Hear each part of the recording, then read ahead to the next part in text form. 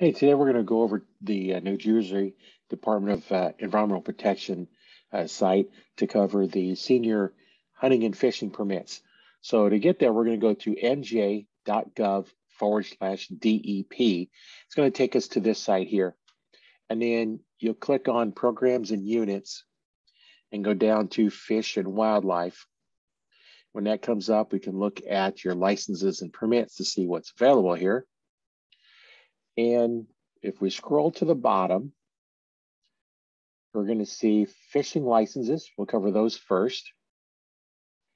And then on the fishing licenses, if you see right here, 65 to 69, it's $12.50.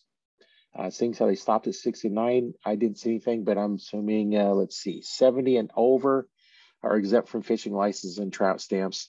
Driver's license and acceptable age is there. So at 70, you don't need one, just got to have some proof. And then that is it for those 65 to 69.